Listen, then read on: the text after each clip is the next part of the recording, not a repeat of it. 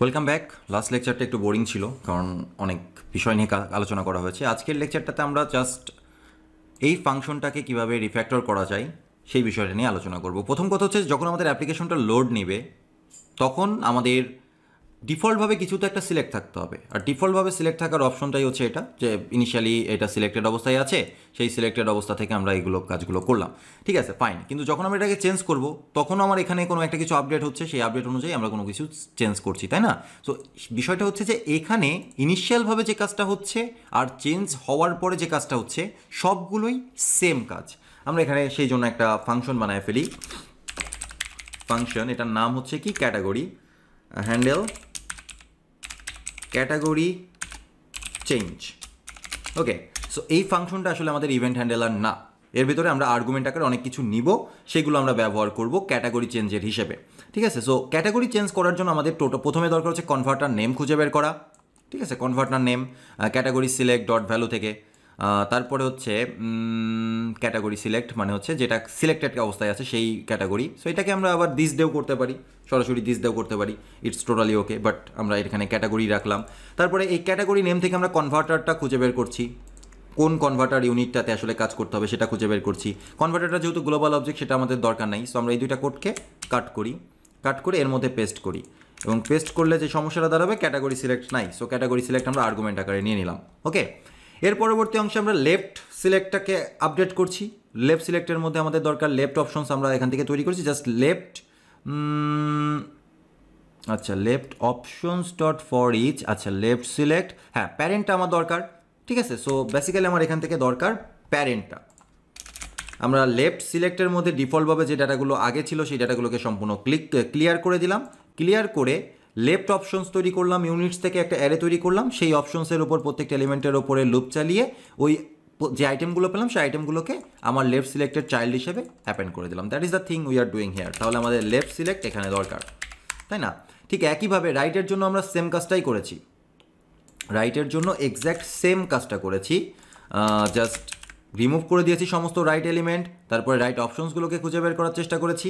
Basically right options খুঁজে বের করার আমাদের কোনো দরকারই ছিল না, রাইট অপশনস আমরা খুঁজে বের করবো না। ঠিক আছে, রাইট অপশনস আমার খুঁজে বের করার দরকার নাই। আমরা যেটা করবো সেটা হচ্ছে একটাই অপশনস খুঁজে বের করবো, যেটার নাম দেবো আমরা অপশনস।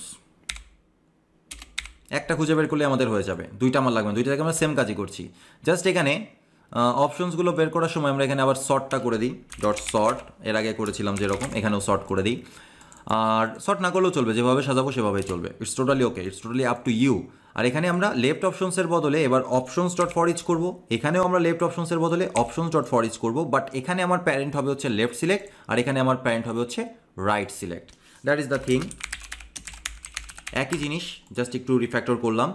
আর এর সাথে সাথে যখনই আমরা অ্যাপ্লিকেশনটাকে রান করব তখন ডিফল্টভাবে কোনো একটা কিছু সিলেক্ট চেঞ্জ করলে দুইটা জায়গায় সেম ইউনিট সিলেক্ট হয়ে থাকছে। সেম ইউনিট সিলেক্ট হয়ে থাকলে তো একটা সমস্যা, তাই না? সমস্যা না?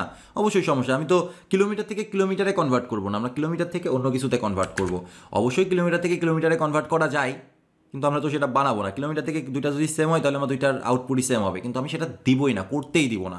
আমার রিকোয়ারমেন্টস আছে একটা, তো সেই জায়গাটা থেকে আমরা ফাইনাল এলিমেন্ট হিসাবে রাইট সিলেক্টের আইটেমটাকে চেঞ্জ করে দিচ্ছি, মানে দ্বিতীয় এলিমেন্টে আমরা চলে যাচ্ছি। হ্যাঁ, দ্বিতীয় এলিমেন্টটাকে আমরা ডিফল্ট করে দিচ্ছি,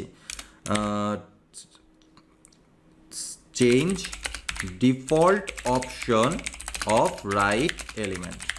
ওকে, আর রাইট সিলেক্টের ডিফল্ট এলিমেন্টটাকে আমরা চেঞ্জ করে দিচ্ছি। তাহলে এখন এই হ্যান্ডেল ক্যাটাগরি ফাংশনটা আমরা কল করতে পারি বোথ প্লেস থেকে। প্রথম কোন প্লেস থেকে কল করতে পারি? প্রথম কল করতে পারি, এই কোড তো আমার আসলে দরকার নাই। প্রথম আমরা কল করতে পারি যখন আমাদের এই যে কনভার্ট হয়ে গেল ক্যাটাগরির মধ্যে আমরা অপশনস বসায় ফেললাম, তখন তো আমাদের ক্যাটাগরির অপশনস আছে, তখন আমরা চাইলেই তার চাইল্ডে বা ওই নিচের লেফট সিলেক্ট রাইট সিলেক্টের অপশনসটা বসাইতে পারি। তো তখন আমরা এই ফাংশনটাকে কল করতে পারি। তখন একদম ফার্স্টে এটা হচ্ছে default category units, set default category units. এটা এই ফাংশনটা কল করে আমি ডিফল্ট ক্যাটাগরি ইউনিটসগুলো বসাচ্ছি। ওকে, সো ইন দ্যাট কেস আমরা এখানে পাস করব ক্যাটাগরি সিলেক্ট, লেফট সিলেক্ট এবং রাইট সিলেক্ট, কারণ এগুলো হচ্ছে আমার রিকোয়ারমেন্টস। আমি যদি হোভার করি তাহলে দেখবো যে এটা আমার রিকোয়ারমেন্টস। ওয়েল ফাইন, আসলে এই ফাংশনটার নাম হ্যান্ডেল ক্যাটাগরি চেঞ্জ দেওয়াটা ঠিক হচ্ছে না। কারণ এটা হ্যান্ডেলার না, এটা নর্মাল একটা ফাংশন। সো আমরা এই ফাংশনটার নাম একটু চেঞ্জ করে দিই, আপডেট ক্যাটাগরি চেঞ্জেস। ওকে, সো আপডেট ক্যাটাগরি চেঞ্জেস। এই আপডেট ক্যাটাগরি চেঞ্জেস ফাংশনটা আমরা দুই জায়গায় কল করব। প্রথমত এখানে তো কল করলাম, দ্বিতীয়ত এই যে ক্যাটাগরি সিলেক্ট এই ফাংশনের মধ্যেও আমরা কল করব। এই ফাংশনের মধ্যে আসলে তখন আর আমাদের এত কোড দরকার হবে না, তখন আমরা সেম এখানে যেভাবে কল করেছি সেম জিনিসটা আমরা কল করব। ওকে, নো প্রবলেম, আর কোনো চেঞ্জেস আমার দরকার নেই। এবার আমার কোড কিন্তু ক্লিয়ার হয়ে গেছে।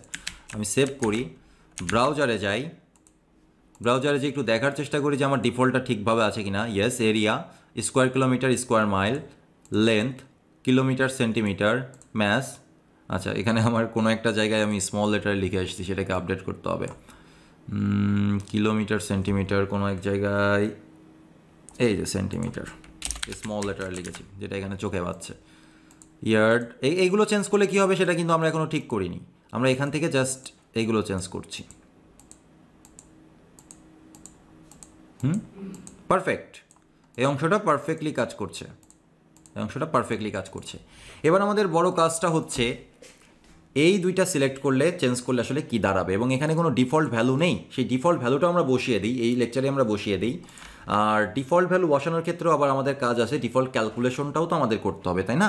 সো এই ডিফল্ট ভ্যালুর কাজটা আমরা পরেও করতে পারি। আবার আরেকটা কাজ আছে, সেটা হচ্ছে যে এইখান থেকে ক্যালকুলেশনের কাজটা আমরা সবার পরে করবো, ক্যালকুলেশনের কাজটা আমরা সবার পরে করবো। আমরা পরবর্তী লেকচারে জাস্ট এইটা চেঞ্জ করলে কী হবে, দুইটা সেম সেম রাখা যাচ্ছে, তো সেটা সেম সেম থাকা যাবে না, সেই সব জিনিসপত্রগুলো আমরা একটু আপডেট করার চেষ্টা করবো। ওকে, ইন দ্য নেক্সট লেকচার।